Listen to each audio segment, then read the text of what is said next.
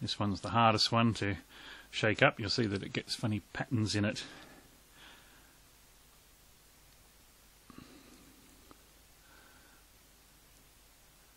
Okay, and this one's the easiest one because there's lots of things through it, so it stirs it up really quickly.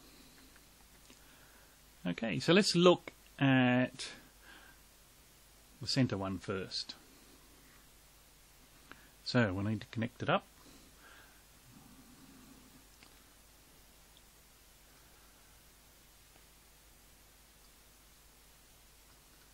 So we'll just connect the alligator clips to the posts.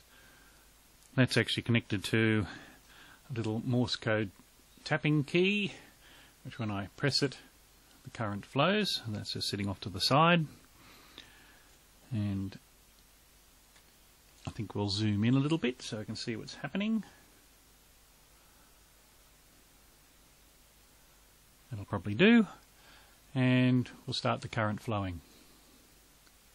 Now I just press it down for a short period of time, just a few seconds, because we've got around 5 amps flowing and this copper wire is fairly thin and it warms up pretty quickly. So just a few seconds each time I press down the Morse code tapper key.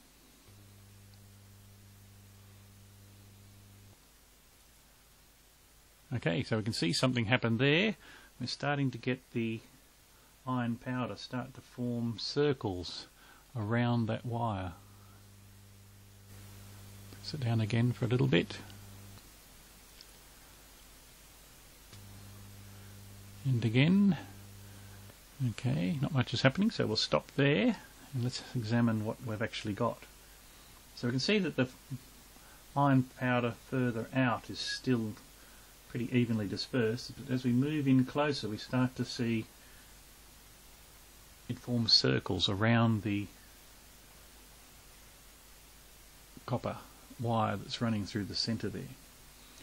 So what's this actually indicating?